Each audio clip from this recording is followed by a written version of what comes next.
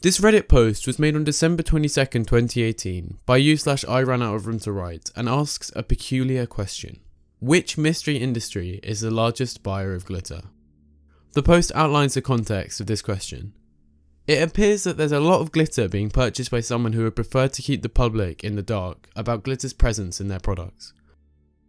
He links to a New York Times article written by Katie Weaver on December 21st, the day prior. In it, Weaver interviews Miss Dyer, a manager at the sinister-sounding glitter company Glitterex.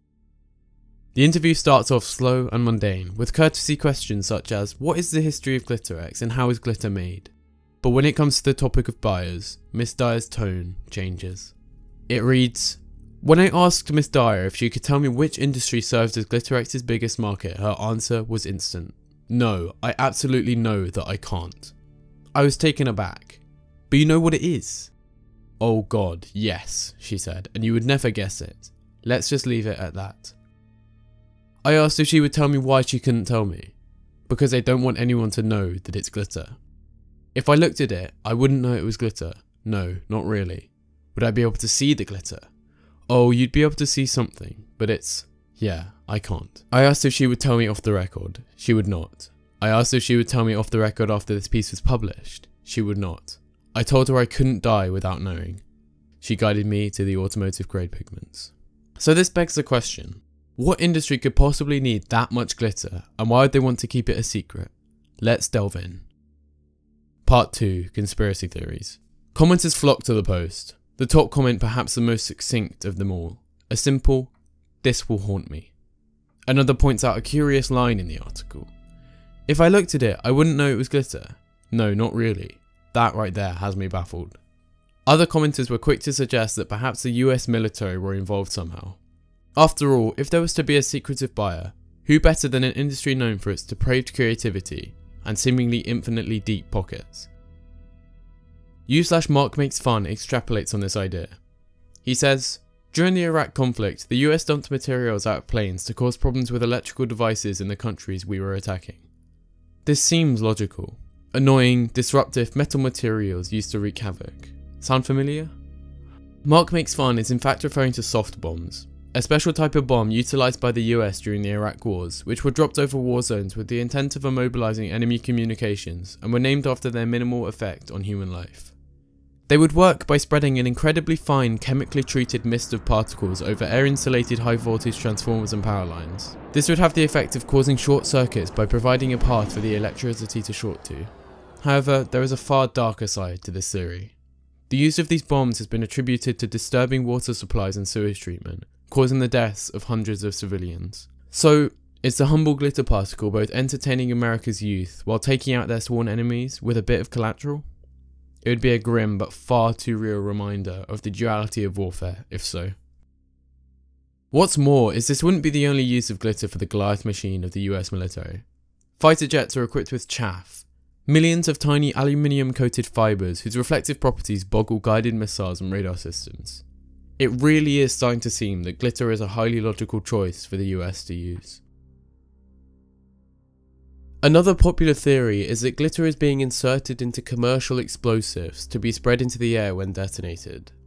u/Ray Doctor explains this idea that they are used as micro-taggants, multi-layered microglitter that can be used to identify the blast effects of an explosion and identify the manufacturer and batch trace it.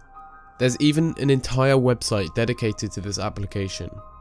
www.microtracesolutions.com has previews of this kind of device, and it looks a whole lot like glitter. So, now that we've gone over all the ways glitter can indirectly kill and maim you, what about some less morbid theories about its use? What if you had glitter embedded in your face right now? Many suggested that a corporate scheme was occurring here.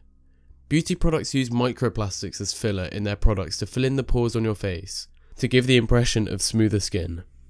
These microplastics are absurdly bad for the environment and often pour into the ocean and cause unimaginable damage to marine life. So what if these corporations were using glitter as a substitute to rid themselves of liability? Think about it. If you are called out on it, just claim it adds sparkle to your skin cream or an extra zing to your hair product, and bam, absolved of wrongdoing. it wouldn't be the first time a company has used sneaky loopholes to retain plausible deniability. A deleted user provided an amazing rundown of the properties of glitter in his response. What if the buyer was more interested in the science behind the flakes rather than the shine? Scientists are fascinated by glitter because of its cling ability. They don't actually know what makes them stick so well. So can we eliminate clothes and anything that comes into contact with any liquids? He goes on to quote the article and states that glitter takes on fluid qualities that make it hard to peel glitter off smooth surfaces, which we all know too well after suffering through our 6-year-old cousin's birthday party. Could glitter be used for deep state weather modification? Let me explain. U/Occam's shaving cream puts it best. Clingability. Drop large amounts of glitter at high altitudes. What might it cling to? Water molecules. And that would create clouds. Clouds are a condensed collection of water molecules that clump together and then emit precipitation or rain. What if glitter was used as a catalyst for this clumping in order to stimulate the weather? U/Bader-Meinhof seemed to think so, stating, "I am very familiar with the application. Selective rain generation. Finely sieved potassium iodide/silver iodide allows for substantial surface area loading when mixed and dispersed with 150 micron glitter particles throughout the troposphere." It has connotations with the infamous High Frequency Active Auroral Research Program, or HAARP, run by DARPA. This was a high-power radio frequency transmitter that was used to excite the ionosphere to analyse weather patterns. Though its power is in reality orders of magnitude less than that of a single lightning strike, many speculate that this excitation of the ionosphere could trigger changes in the weather, effectively weaponizing it. Therefore, there is a certain link between this and the use of glitter in cloud seeding, and brings into question its use for secretive government projects. And what's more, could this also be what we see high in the skies being dumped from planes? Known as chemtrails, many believe these to be poisoning chemicals ordered by the government for mind control or population control. But what if instead it was a shiny cloud of humble glitter particles? Or is this all a distraction from what's really going on? Nevertheless, any modification of the weather and the troposphere is bound to make conspiracy theorists flock, no matter whether the intention is to sabotage the enemy or water some plants during a drought. So, what is the answer to this mysterious question?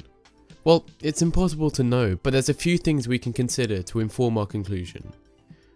The soft bombs that destroyed power lines mentioned in the beginning were made out of graphite, not the aluminium metallized polyethylene terephthalate that Glitterex used. So unless the US has changed their technique, I doubt it would be that. And the concern about microplastics? Well, they don't actually give a shit, so I doubt it's that either. That leaves chaff for fighter jets and cloud seeding as possible options, and both seem valid and scary. Nevertheless, the mystery of glitter is still open and alive, and I encourage you to look into it yourself. Or it could just be for paint. That's it for this r/Unresolved Mysteries video, and I bid you farewell.